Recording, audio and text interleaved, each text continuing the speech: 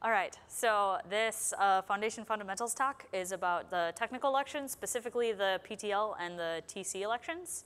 I am Kendall Nelson. I am one of the election officials for the last 3 years, 3 releases. And I'm Jeremy Stanley. I've written some of the election tooling we're using, and I've been an election official off and on when I'm not also standing for election in some election. Yeah. So diving in. The timelines for the 2 different elections are subtly different. So PTL elections have like 3 main dates. There's the nomination period, in which if you are interested in running, you nominate yourself or are nominated by someone. There's the email deadline, which is really important for voters, that they get their emails matched up, or at least a common email address between their individual foundation member profile and their Garrett emails, so that we can generate the electorate and get that all squared away before the voting period starts. Pretty self-explanatory. That's when you get your ballot and are able to vote if there is more than one candidate for the project that you are voting for. We will generate the poll and get that to you. Yep, if there is only one candidate, then we consider the election to be acclaimed and there's no need to run a poll. Exactly. And TC elections add one other period into them. In between the nomination period and the voting period, we have this campaign period in which anyone in the community, or even people that are running, ask questions of the other candidates to get to know their platforms better, find out where they stand on issues. Historically, we have run this as a separate period in between nomination and voting. We've had a few discussions about maybe overlapping a little bit more to get more engagement, because at this point we've seen that the people kind of are slow to get rolling, so starting it earlier might be better so that the conversations can happen before voting does and not bleed into the voting period as much. So. We actually have to generate an electorate, a set of roles for the voters who are going to receive ballots for a given election. There is a script that contains most of that logic automated in our OpenStack elections repository called owners.py. It basically checks via queries to both our code review system and our foundation member database to make sure that everyone who's included in the role and who receives a ballot is a committer in one of the last 2 releases to the, and when we say committer, is someone who is technically the owner of a change in the Garrett code review system that has merged between the release date of 3 releases back and 1 release back. So a range of 2 release cycles, we say. We make sure that they have a foundation individual membership that's active so that they meet the legal obligation that we set for the electorate. And the way that we can do this is because we have the ability to query the foundation member system based on email address, but we only know the email addresses that they use in the code review system, Garrett. So they need to have at least one of their email addresses in the foundation member system match an email address they're using in Garrett. We use that to be able to tie the 2 together to confirm that this particular change owner is also this other foundation member, and that they're one and the same person. We set the deadline that she mentioned earlier for updating Garrett email address and also for updating your foundation member profile so that there's an address in common. We publish that as part of the election schedule ahead of time so that you can see when you're looking at upcoming events that you know you need to make sure that if you've changed email addresses or whatever, that you've updated both of those systems before it comes time for us to generate the rolls. We really appreciate when you actually get that done before the deadline, because generating the roles in the past has not been the most fun task.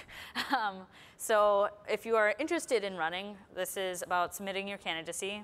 So in the past, we had it where the file name of the nomination had to be your IRC nickname, but we have moved now to updating our scripts to support it being your email address. It doesn't need to end in .rst anymore. And you must be an individual foundation member as well.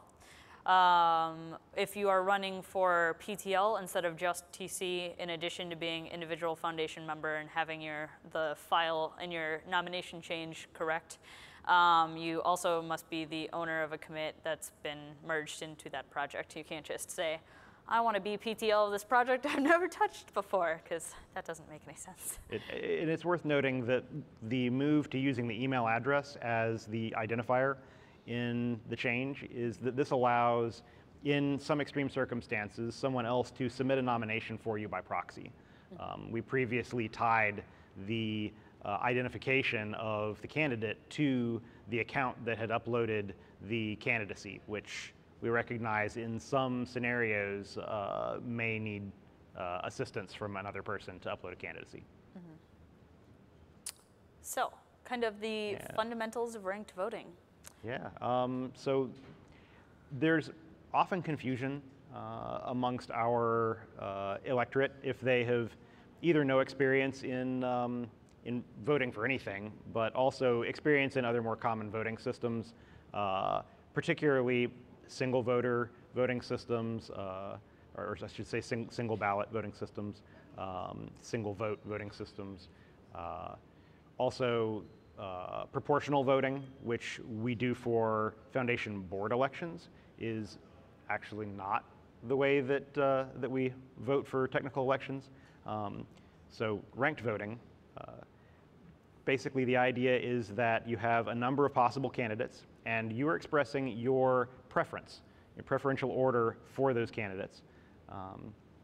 This actually allows for identifying a more consensual choice amongst the electorate, whereas things like single vote systems or proportional voting tend to have the ability to skew, or you find that particularly in a proportional voting system, your vote really only counts if you use all of your possible votes for a single candidate. Key points with ranked voting in particular: make sure that you note the lowest number is the most preferential rank. So rank 1 would be your preferred candidate. Rank 2 would be your next preferred candidate, and so on. It's not like you're setting a number of points that you want to assign to each candidate. Yeah. Cool. And do you want to? Well, yeah. Obviously, voting is really important. You have like a direct influence on the results, so your engagement is really valuable. These elected leaders should represent your interests. You shouldn't be voting based on, like, I don't know, they're my friend. But yeah, voting is important. We really would like to build out the pickup of ballots, and we keep track of those statistics from release to release. So it's interesting to see the changes, and please vote in your next election. Yeah, this is the way that you help shape the community. Mm-hmm. Vote in elections, run in elections. Yes. All right. And thank you. Thank you. Are there any questions? From the massive audience we have. Yeah. Sure.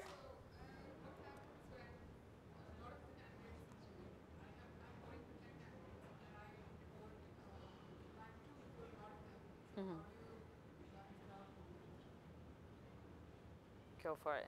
Do you want, restating the question. The question was, there are multiple candidates and you pick rank 2 for all of the candidates except the one that you want to win. In that case, you've basically expressed that you have a preferred candidate and that you don't really care which of the other candidates should be in office if that first candidate does not get consensus.